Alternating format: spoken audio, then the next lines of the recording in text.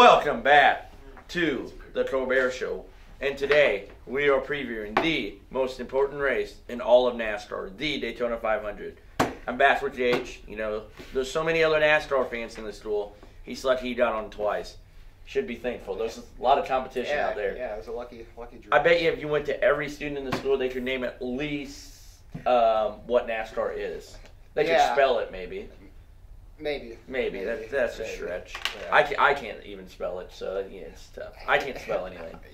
So. Anyway, so let's preview the race. First off, when is the race? When is the race? It is Sunday. Sunday, 3 o'clock. No, 2 o'clock. 2 o'clock. Fox makes up whatever time they want. They're pretty sure it starts at noon. Yeah. So. And NASCAR start it when they feel like it. We don't know. Yeah. 2 o'clock. That would be the safest bet. Turn on the Fox at 2 o'clock. Yes, hopefully.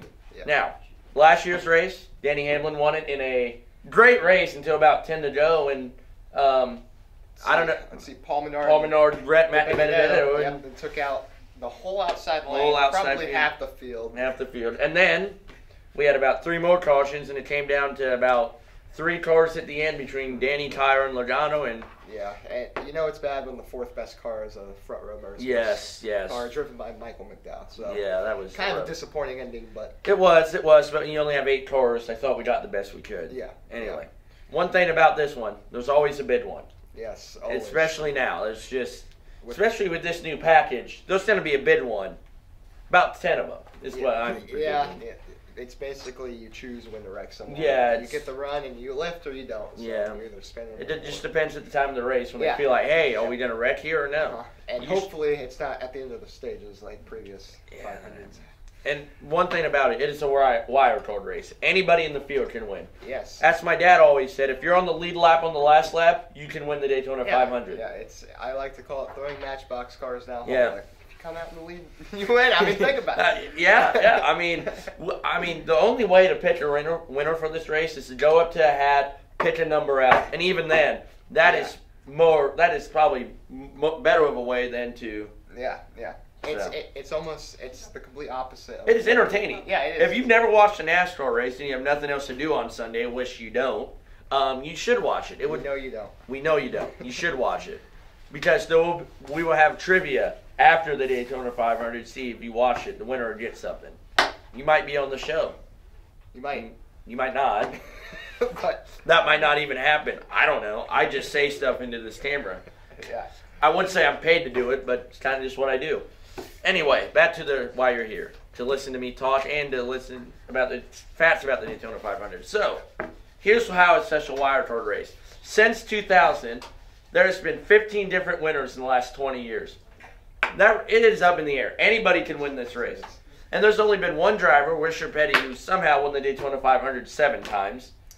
Impressive. Yeah, I guess when you had more money than he did all those years, you know.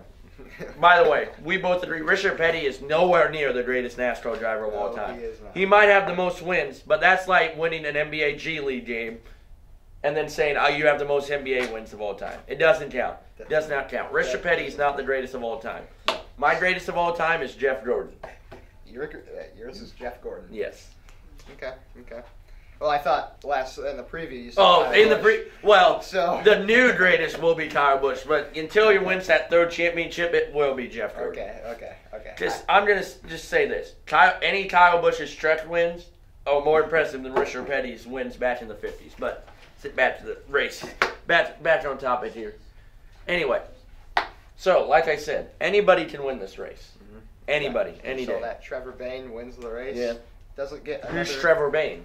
Yeah, he's out of a ride in less than what was it? Austin Dillon won the race. Austin Dillon won the race. A questionable move. Yeah, I mean, he read Almirola to win the race, but he won the race. He did win the race, and that's all that matters at the end, I guess.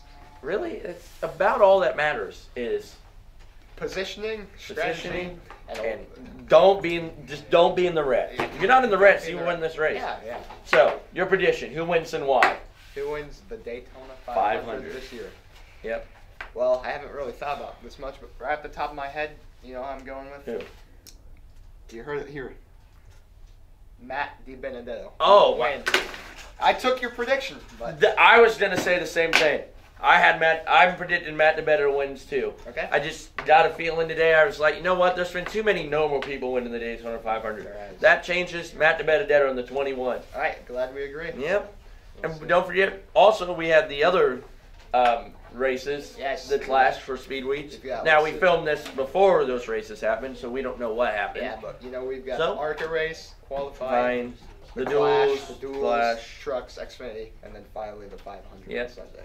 So it should be a good weekend for the Clash. Who's your winner? I don't know who's in the race. I'm going Kyle Busch. I think he'll win it. Yeah, I don't really have a prediction for the Clash. So you just can't just pick one driver out of hat. I can't. Well, first off, I'm not entirely sure who's all in it, but yeah. Now let's not forget about qualifying. How it's rigged. Who's winning the pole this year? Who's the biggest story? I'm gonna take a wild guess. Go with a Hendrick driver. Whoa, that's sad. I'm Chase Elliott wins the pole. Okay, I can see that. Yeah. Well, that's all for the Daytona 500. You'll be here to recap it with me, hopefully. I will. Hopefully. Go Ben Rhodes in the Truck Series. Yeah, Truck Series Friday night, Xfinity Saturday, 500 on Sunday. Just should be a great race. Good. I'm looking forward. Well, we hope to see you next time. Thanks for watching. Jason, take us out.